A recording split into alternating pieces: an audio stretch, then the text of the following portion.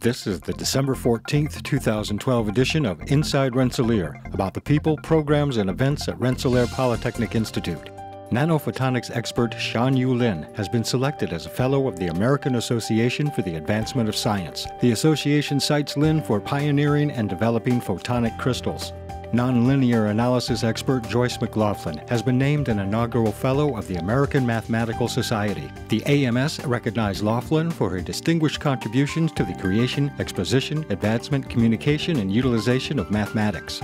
Last month, President Shirley Ann Jackson participated in the U.S. Council on Competitiveness inaugural National Competitiveness Forum in Washington, D.C. The NCF assembled top American leaders from industry, government, labor, and academia to assess the state of American competitiveness and offer policy recommendations for the President and the Congress.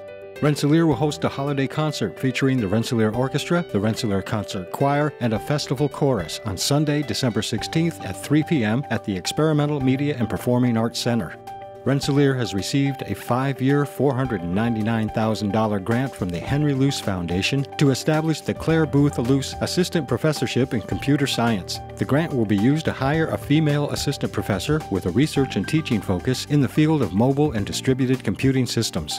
Antibodies developed by researchers at Rensselaer are unusually effective at preventing the formation of toxic protein particles linked to Alzheimer's disease and Parkinson's disease, as well as type 2 diabetes, according to a new study. The research represents a new way of generating therapeutic antibodies. And a new study from engineering researchers shows for the first time how the little understood protein osteocalcin plays a significant role in the strength of our bones. These findings could lead to new strategies and therapeutics for fighting osteoporosis and lowering the risk of bone fracture.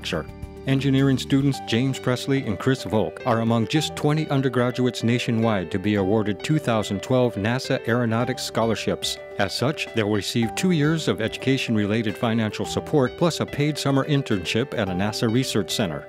Rensselaer's fall athletic teams turned in another stellar season, and a number of those teams' student athletes were honored with year-end awards by the Liberty League. 39 players from the Engineers football, men's soccer and women's soccer, field hockey, men's and women's cross-country teams, and men's golf team earned all league honors, including 18 first-team selections. From earthquake protection to health monitoring, from vehicle collision prevention and helping innovators to network, Rensselaer students combine their knowledge, imagination, and effort to develop winning ideas in the Office of Entrepreneurship's semi-annual Change the World Challenge. And to assist communities and residents impacted by Hurricane Sandy, earlier this month, Rensselaer hosted a live telethon event to raise funds to help victims, featuring a host of student, staff, and faculty performances. All proceeds will be donated to the American Red Cross. That's it for this edition. For more on these stories and others, go to www.rpi.edu/about/inside.